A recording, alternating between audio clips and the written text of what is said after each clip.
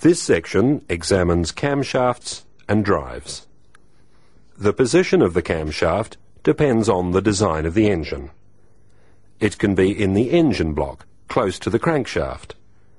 This is called a pushrod or overhead valve system. Or there can be one or two camshafts mounted in the cylinder head. But in both designs it does much the same job, driving the valves and the distributor, and sometimes the fuel pump and the oil pump. The camshaft is made of hardenable iron alloy or steel, and it can be cast or machined. The cam lobes are ground to the proper shape and position in relation to one another.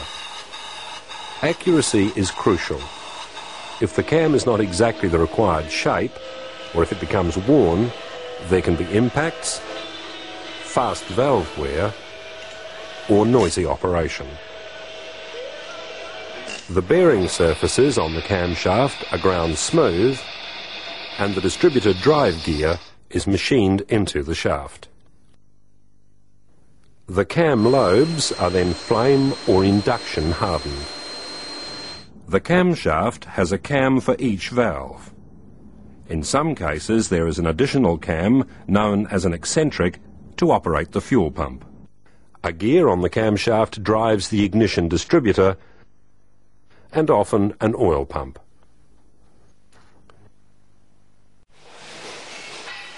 In modern engines, the pushrod system is being replaced by the simpler overhead camshaft arrangement. The overhead camshaft is located in the cylinder head. There can be one or two camshafts. Let's look at a single overhead camshaft arrangement.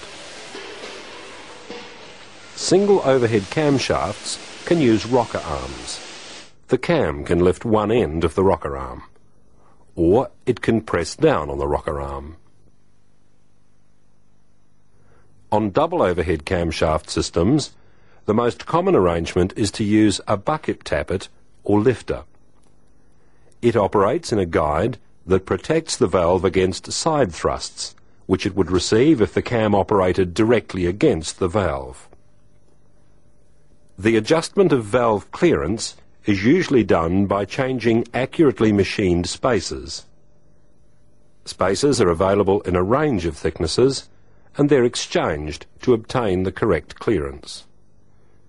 Some overhead cam engines use a hydraulic lash adjuster to reduce lash in the valve train. They have zero clearance at the valve stem, so there's no need for tappet adjustment. It can be put in the valve end of the rocker arm. Like the hydraulic valve lifter, it has a body with plunger held against the valve stem by a spring.